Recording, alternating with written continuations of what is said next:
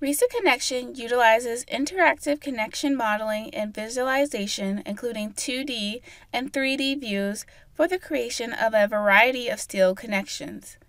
In this video, let's take a look at designing moment connections in RISAConnection. So let's go ahead and get started with a moment connection. Opening a new model, we have the option to open the project settings window, and I'm going to leave this information as the default and set the code to AISC 14. Next is the connection selection. On the left-hand side is the module window. So we can go through the drop-down menu and choose a moment connection. Here we have a list of several moment connections. So I'm going to choose the column to beam flange plate moment connection to get started.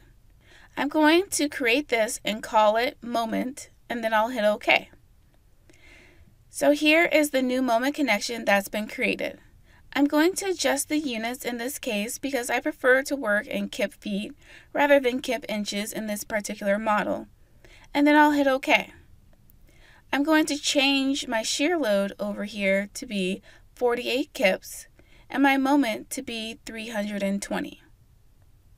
Now remember, we set our code to LRFD and the global parameters, and that is a global setting, so it affects all of the connections that are housed in this model.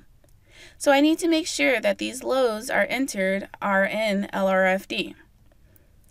Now we have various settings here, the top column distance, the column force, and the story shear. These all relate to the capacity of the column web due to buckling, crippling, etc. In this particular example, we're going to assume that this moment connection is occurring at the very top of the column. Therefore, the webs don't extend any further past this plate to allow us to resist a little bit of the extra flange crippling in this case.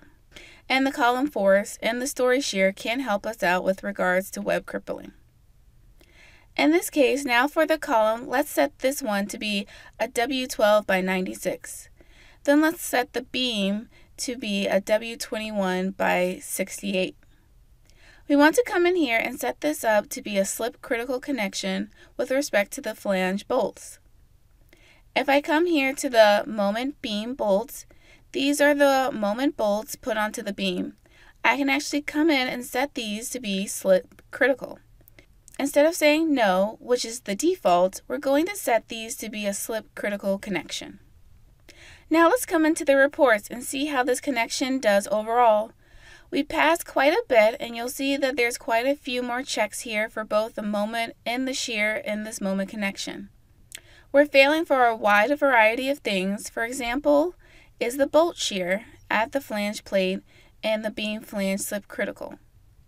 So what that tells me is we don't have enough bolts in this case. What I'm going to do is I'm going to change this to be 5 1-inch bolts per row on that flange plate, so we bump that up a little bit farther. I will also change the thickness of those flange plates to be 7/8 of an inch, so that's 0.875 inches. There you can see we've actually thickened that up. Next, we're going to change those double fillet welds in the moment column weld. So now I need to set those moment bolt edge distances out so that we have a little bit more room to work with because we have those 1-inch bolts now.